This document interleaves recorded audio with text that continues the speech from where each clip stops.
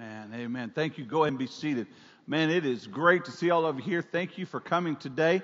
Before we get started, it's time for our kindergarten, first and second graders. If you will go ahead, and Miss Carrie is in the back waiting on you. Kindergarten, first and second grade, if you would, go ahead and head on back. Brother Patrick, could you hand me my clicker right there? I can't preach without that thing. Thank you, sir. So we'll see all of you little ones back here in just a little bit. Any more kindergarten, first and second graders want to head back? You're free to go. So thank you for being here with us today. Want to again welcome all of you. Thank you for coming, all you at home. Thank you. And I want to just share very quickly, very personal thing here. Thank you for all of you that have been praying for my family and myself. As many of you know, my sister passed away last Thursday morning, and I went back today or this weekend and did the service for her. And so just continue to pray for us. Pray for my niece and her family and my nephew as they go through this holiday season with this loss. But thank you for continually praying for us, and we appreciate it very much. Want to take just a moment and embarrass somebody. Brother Ken and Beth Lane are here. Brother Ken, pastor at Olivet Baptist Church. It's great to have you both here with us today and visiting. And I guess you got to almost come home, right? You were here a long time ago, if I'm not mistaken. So it's good to have them here. And also in the back there, Jacob Brand is back with us from Korea, and he's been serving in the military over there. So Jacob, good to have you home. I know Mom came across the parking lot just glowing, having baby boy back home with her. And I want you to know, in the first service, we had Joseph Kelly here, Cadet Kelly from West Point. He was back, and they're going to be here with us again next week. So, man, First Baptist West is represented all around the world now. Amen. So it is good to have them home. And I do get a little nervous. I told Brother Ken I get nervous when pastors are in the congregation with Brother Wes and he are both here, and I get a little nervous because preachers get a little nervous preaching in front of them. So guys, just hang on, and I'll do my best. All right, but thank you both for what you do as well. Today we're going to be looking at the fourth Advent of Sunday Advent is love. And the idea of this thing with love is the fact that we're going to be looking today again at divine love. Randy, it's not clicking for me. If you can switch that over for me, I'd appreciate it. There we go. Now it's gone a couple ahead, but that's all right. Today we're looking at divine love, or perfect love, which is the character of God. This idea of perfect love, we want to look in 1 John chapter 4, starting at verse 17. So I want you to take your Bibles there, and Stacy read just a little bit of that this morning as we were lighting the candle. But I want to read the whole text there with the idea of what we're dealing with on this idea of perfect love. It's the word that is agape, and it refers to a benevolent, charitable love, and we're going to be looking at that definition in just a moment. But it's divine love, and as I've shared with you, all the four sermons that I've given, it's all divine, because the idea of joy, love, peace, hope, those are not good when they're in the worldly sense, but when they're in divine love, now we're talking about it. Now we're talking about it being from God and being pure and being honest, but also being lasting. So let's go ahead and stand in reading of 1 John chapter 4, starting at verse 17. And it says here, love has been perfected among us in this, that we may have boldness in the day of judgment, because as He is, so are we in the world. There is no fear in love, but perfect love casts out fear, because fear involves torment. But he who fears has not been made perfect in love. We love Him because He first loved us. Father, in the name of Jesus, we come to you, and God, we thank you for what you've done. We thank you, Lord, for who you are and how you love us, and God, how that can be perfected for us, and that we can have this idea of this divine agape, sacrificing love that you've given to us. But Lord, that we can then be confident in these things and no longer fear. And God, we live in a society that is fearful now. We have so much going on that we're not sure of. But Father, we rest in you today. And Father, I pray that the words I'm about to say will not be my words, but yours. I pray, Father, that this will not be a message that I put together, but Lord, that you planned. And that, Father, that the response will be from your people as you desire for it to be. And it's in Jesus' name I pray. Amen. God bless you. Thank you. Be seated. So the idea of perfect love, I put the definition up for you because the perfect love, and it refers to, again, a benevolent and charitable love that seeks the best for the loved one.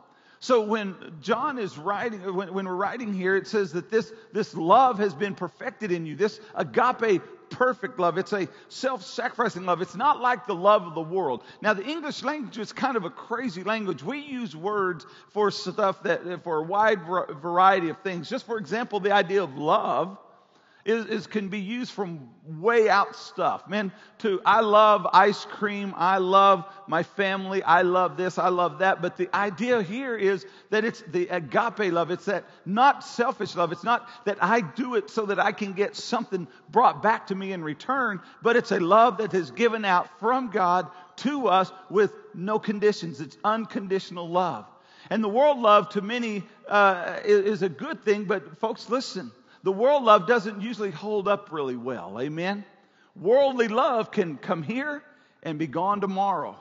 But this idea of agape love, this perfect love that God formed in us, showing His character, is one that is forever and eternal. And so what I want to look at today is the idea about this fear and about the perfect love. Because it says here, love has been perfected among us, and that we have boldness in the day of judgment. Because as He is, so are we in this world. There is no fear in love, but perfect love casts out fear, because fear involves torment. So what I want to look at today is this idea of fear.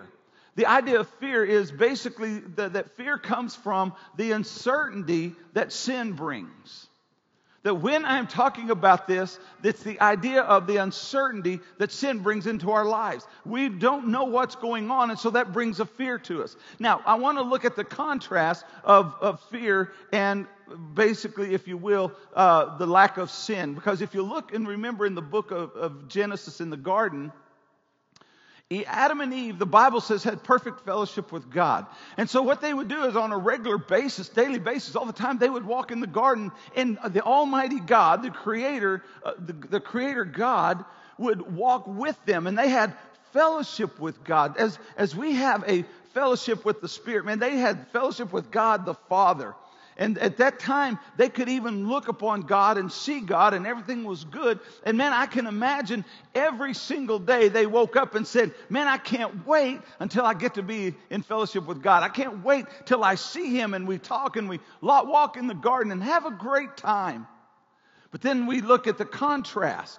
Because in the book of Genesis chapter 3, when Adam and Eve, and we look in the Genesis chapter 3, verses 8 and 9, we see that Adam and Eve sinned. And the Bible says immediately their eyes were opened and they realized that they were naked and they were ashamed. Now, this day was about to be different than any other day before, because the Bible says that when God came to walking in the midst of the garden, that Adam and Eve, instead of running to God, wanting to see God and have fellowship with God and be with Him just right up close, the Bible says instead of doing that, what did they do? They ran away from God. They were afraid of God. What changed? It was the uncertainty of sin in their lives. Sin had been brought into them, and now they were uncertain how God was going to deal with them. They were uncertain of how they were going to deal with God, and they knew that there was something going to be completely different. And so the uncertainty of sin made a contrast for those two people who were just the day before having perfect fellowship with God, who longed for God, ran after God, looking for Him, couldn't wait for Him to come to the garden. Now all of a sudden we see that they were running away from Him. Look what sin can bring.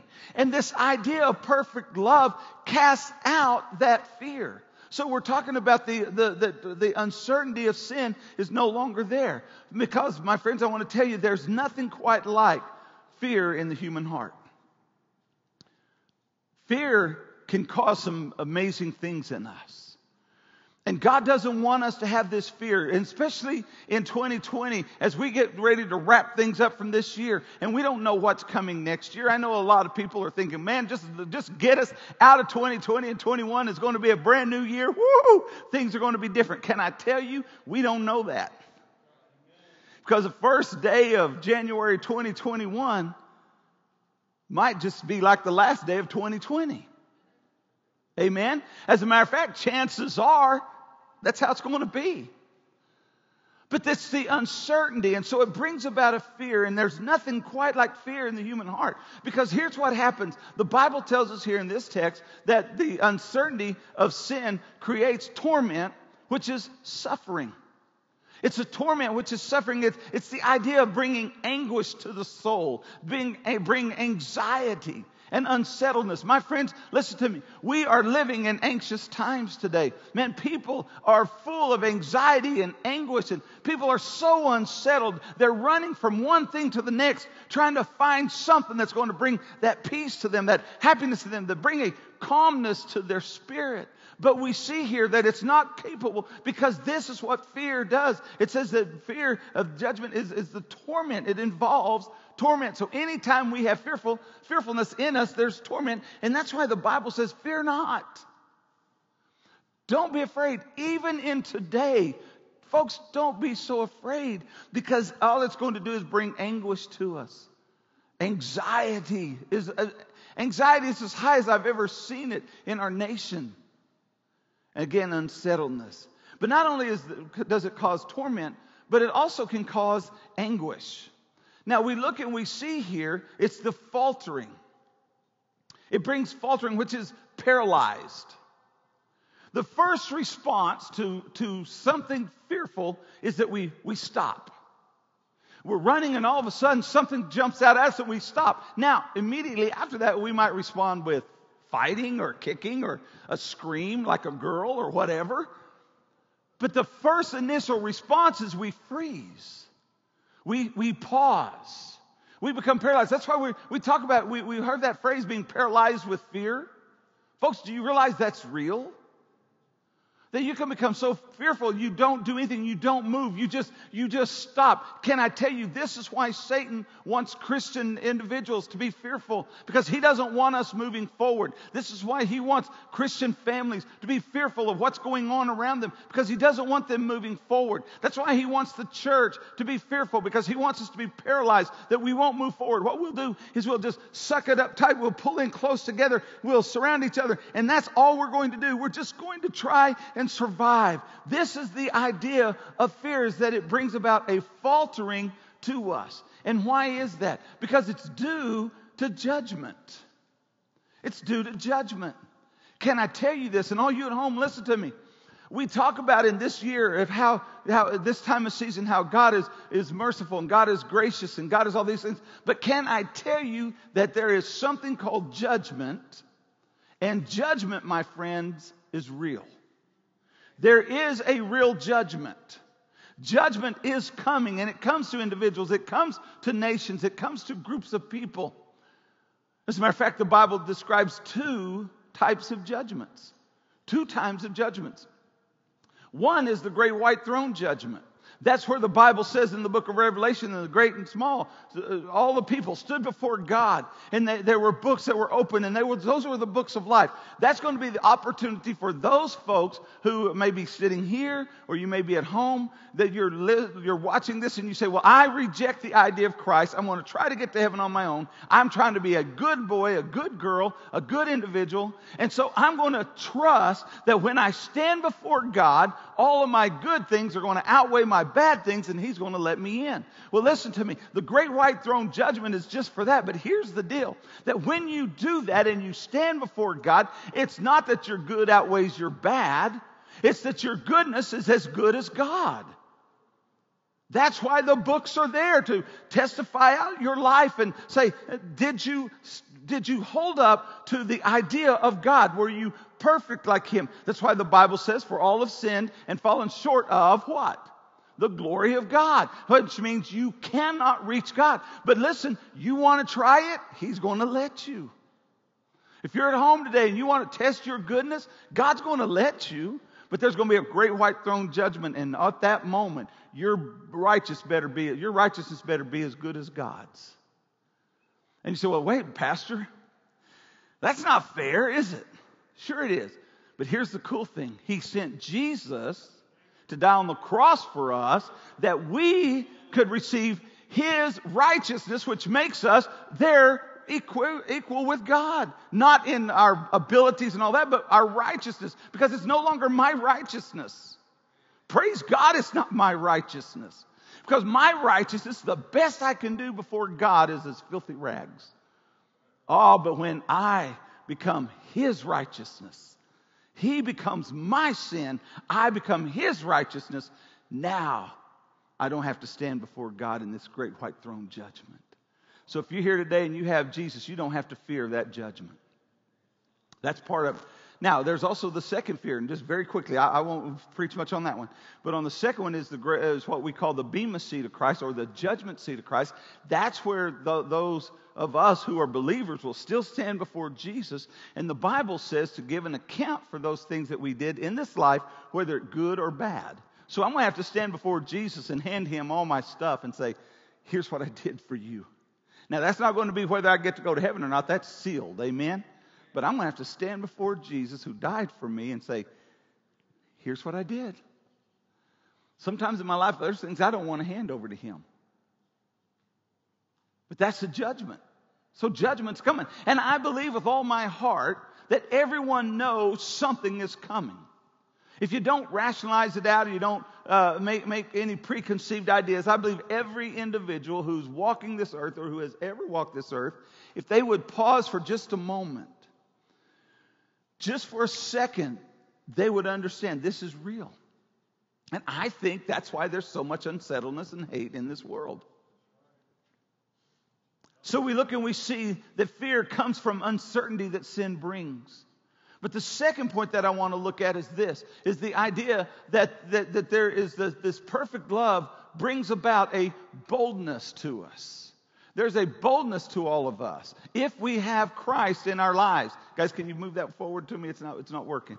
If we move forward, we see then that there is a boldness, and perfect love brings about a boldness. Because why? Because of an assurance. There is an assurance in us. If we have Jesus in our lives, there is an assurance there that we need to have. And we have it because of a couple of things. One is this. We have an assurance, first of all, because of His acceptance. His acceptance in us. We are accepted from God. Every person has an open spot in their souls, I believe with all my heart, that desires and longs to be accepted. Amen? I mean, whether you're a young child, whether you're in school, because that's one of the things that brings about a whole lot of anxiety in young people, is that they feel like they're being rejected by their peers. We all want to be accepted, and that doesn't go away when we're adults. We all want to be liked, amen? We want to know that people accept us. We want to know that we're a part of a group and things are good. Every person has that, and we need to understand that He loved us first. He loved us first, folks. Praise God, and I can have that assurance because He accepts me. And it's unconditional. Look what it says, verse 19. We love Him because He first loved us. I love Him not because of what I've done, but because He loved me unconditionally. I don't have to build up myself. I don't have to do better things. I don't have to get really good at stuff for God to love me. God loves me, and here's the cool thing. He accepts me as I am. We used to sing that song in church all the time, amen? Just as I am. That's how God wants us to come to Him. He doesn't want us to get better. He doesn't want us to live a good life and then come to Him. He says, I will take you right now where you are because I love you and my love is unconditional. The Bible tells us in Hebrews chapter 4, verse 16, it says, let us therefore come boldly to the throne of grace, that we may obtain mercy and find grace to help in time of need. Listen, my friends, God wants us to come boldly to the throne. Now, this boldly doesn't mean that we come with cockiness. Say, woo, God, aren't you lucky that I'm coming to you now? Aren't you so blessed? I am God's gift to the world. Thank you, God, that you made me who I am, and now I can come to you, and boy, God, you're lucky to have me. That's not the boldness it's talking about. That boldness, come boldly to the throne of grace, says that when I am in need, I know that I can go to God. I don't have to worry about what I've done, where I've been, what all the dirtiness in me. That when I need God, I come boldly to the throne, knowing that He will accept me as I am in my life, and He will not push me away. When I come to Him and say, said, God, I need you in my life. God, I'm lost and I'm a sinner. I need to come to you. He says, I will bring you in. Come boldly, knowing that I love you, knowing that I want you, knowing that I long for you to be here. Come boldly to the throne. So we have a boldness or a confidence that God has accepted us. There's something good about that, amen? The second thing on that is to know that we have assurance in His provision.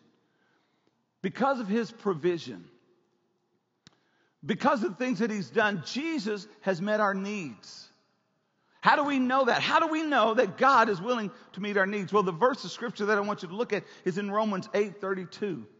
Romans 8:32 asks this question: He who did not spare His own Son, but delivered Him up for us all, how shall He not with Him also freely give us all things? He said, look, you needed Jesus, and He gave them. He gave Him to you. He gave His own Son to you. What makes you think that if He is willing to give His Son to you, that there's anything else to hold back? There is nothing else to hold back from God, that God has to hold back from us, because He has already given us everything. So if He's willing to give us His Son, what in the world makes me think He won't be able to work with me?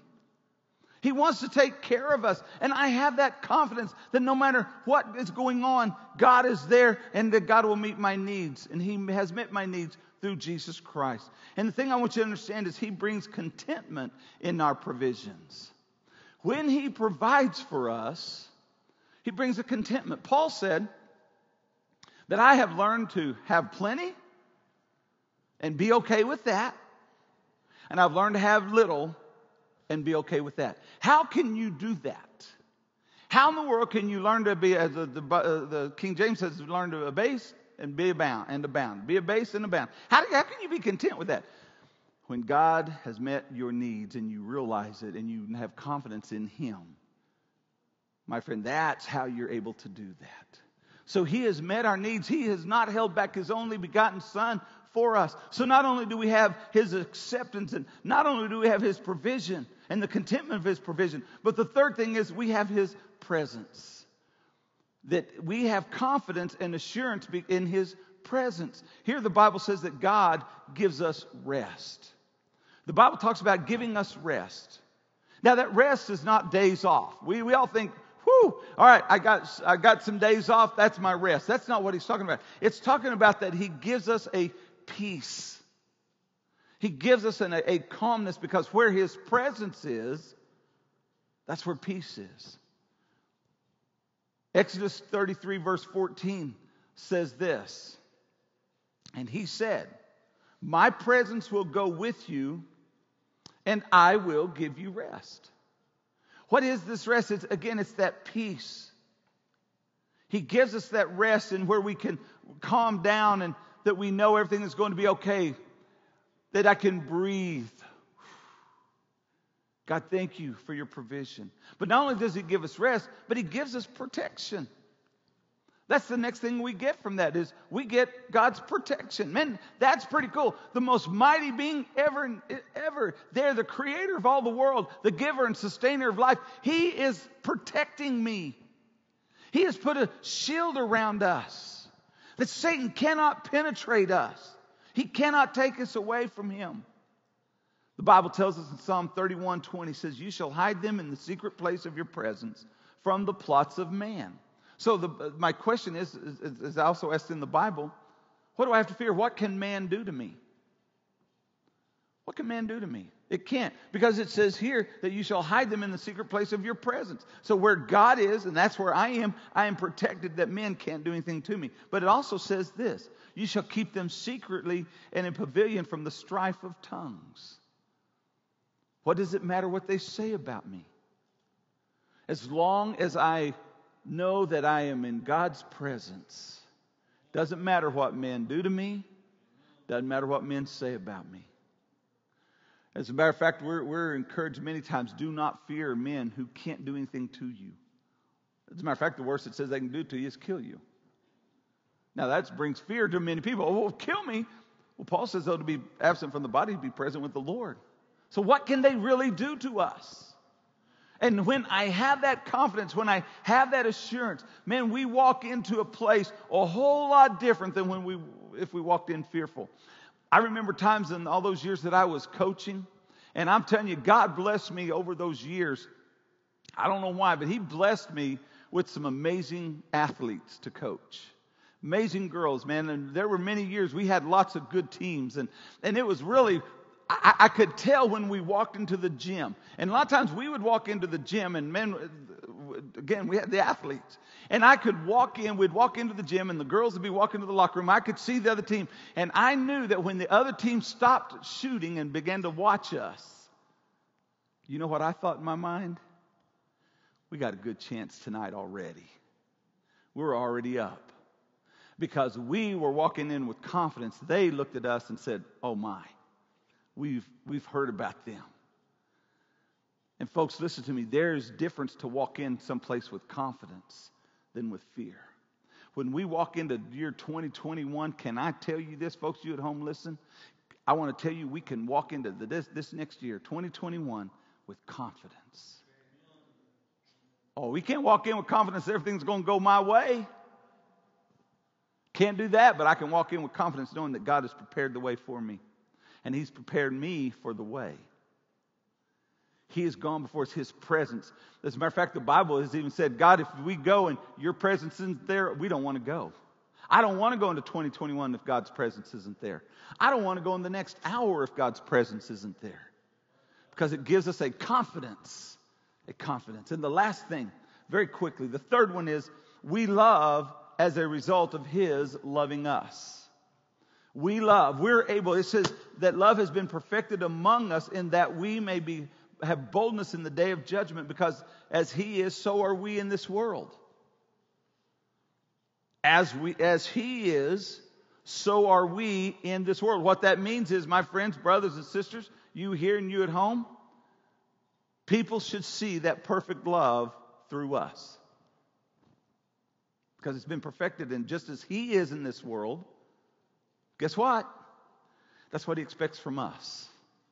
He expects us to love. How are we able to love like that? How am I able to give that self-sacrificing love over to people outside who have no care about me, have no care about anything that I'm involved in? How can we do that? Because, again, we are no longer fearful of uncertain things in our lives, because God has taken care of the sin of our lives. We know that we have an assurance that they can't do anything to us anyway, so we need to go out there and love them. The Bible tells us in 1 John 3:18, it says, my little children, let us not love in word, neither in tongue, but listen, let us love in deed and truth. Don't just talk. Don't just say it. Prove it. Do what you're saying. The Bible is very clear. It says, if someone is hungry, do not walk up to them and say, be filled and I'm going to pray for you. And I'm going to pray God will pour out blessings of food on you, but we'll talk to you later, and turn around and leave. It says that if we see a person that is hungry, now go ahead, please pray for them. Amen? Pray for them. Pray that God will meet their needs. But you know what we're supposed to do first? Feed them. Show your love in deed and truth, not just in words. Because it's easy to say, I love you. And it's easy, listen, it's easy to even say, I'll pray for you. That's easy. Now, I'm not going to ask you to confess, because I'm going to be the one confessing. You know, there have been times in my life that I'd tell someone I'd pray for them, and then I'd get busy, and you know what I would do? I'd forget to pray for them. So it's easy to say, but it's not so much just say you'll pray for them. So that's why now, whenever I'm out somewhere, or even on the phone with someone says, hey, would you pray for me? You know what I ask them right then? I try right then to do? Can I pray for you now? You know why? Because it's guaranteed I prayed for them. Because it's a sin to say I'll pray for you and not pray for them. But listen, so pray for them. But it says love them in deed and truth. Show it. So my friends, listen to me. Today we can have confidence in this thing called the world, not because of us and not because of the world, not because of the stability of the world. We have it because of the stability of God through Jesus Christ. We have that today. But if you're here this morning, or you're watching here today, I want you to understand you do not have this love working in you apart from Jesus Christ. So you need Jesus in your life today. And I want to ask you, do you know Jesus as your Savior? Not how have you been to church, not are you being baptized, not are you watching services every Sunday, not are you trying to be a good boy or good girl. Do you know Jesus? Has there been that point in your life that you said, God, I know that I need you, and I know I'm lost without you, and I ask that you forgive me of my sin through the blood of Jesus. Save me today. You can say that with confidence, knowing that He loves you unconditionally and that He'll do that.